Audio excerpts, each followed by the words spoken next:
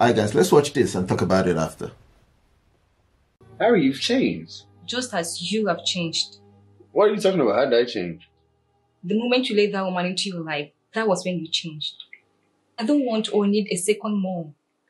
And I will never acknowledge that woman as your wife, nor even a second mom. She's very nice to you. She's extremely nice to you. Exactly. That's what pretenders do. Why are you judging her so harshly without even getting to know her first?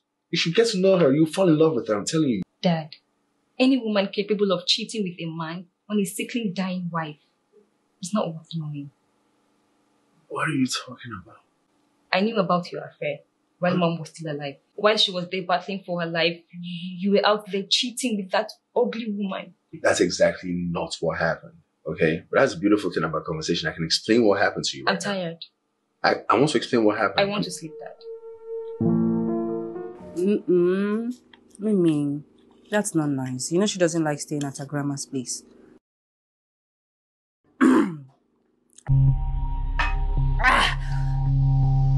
My tummy. My tummy is paining me. Mimi. Don't wait, I'm waiting. She was brought into the hospital. You lost who? You lost who? Which thing you lose? Don't touch me when you're saying rubbish. You lost who? Who did you lose? How can you lose someone? How can you lose my person? Are you mad? Calm down. Wait! Who are you? What are you talking I about? don't recognize you. I don't know who you are. You're not my daughter. There's zero traits of me and your mother in you. Don't speak about Mom. She was so compassionate and accommodating. She was a good woman. Yet you cheated on her with that woman? What are you talking about? I've been trying to talk to you about this for years. I'm sorry, Dad. I'm still not going to listen to you. Scarlett is dead. Huh? The woman you hated so much. She's not here anymore to disturb you. She's dead and gone forever. Out of our lives. Like she loved you. Like she loved you like her own child. How did she die? What did you put in her food? Food. I put something to make her purge. My friend said she was just going to purge so badly and just faint. What did she do to you? Because you cheated on Mom with her. You brought in your... I never cheated on your mother a day in my life. I've been trying to tell you this for years, literally. But you never listen. You never listen till it's too late. On her dying bed, your mother asked me to marry Scarlett. What? You're so stupid. I'm sorry, Dad. Alright, so we're going to talk about this movie, Torn Heart. This is really kind of a sad one. It's something that's hard to navigate, you know, when you have a daughter that's not in sync with your new wife to be or stepmother. Now, this is a little kind of hard to navigate, especially when you have a grown daughter, a teenager daughter that's finding it hard to adapt to a stepmother. Of course, you know, with these days, there's a lot of issues that could come up with it. But I feel like that's the best way to bring it up. As you guys can see in that movie, the little girl believed that the man was already cheating with the girl before. And, you know, because of that, she had this passionate hatred for her. Although, you know, the mom was no more, but, you know, she still felt like this lady wasn't eligible to be a stepmother. And as you can see, the father wasn't able to get through to her because her mind was already made up. You know, but the thing here is not really just about the girl. It's about the whole scenario. I feel like when you're bringing a new woman into your family that already has a teenage daughter or teenage daughters, you kind of have to be careful how you bring her in.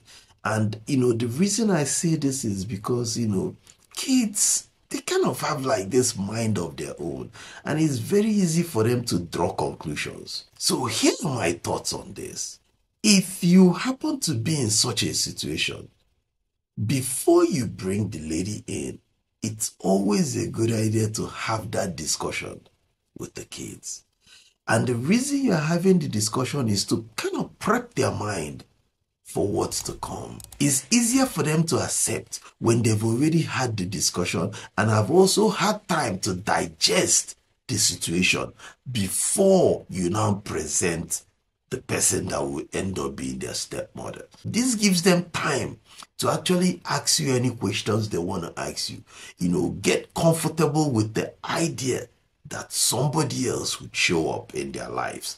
And then, give them time to heal if it kind of comes as a shock or hurts them that that's going to be the new way of life. So it's always better to have this discussion with them, tell them up front before you bring the lady in.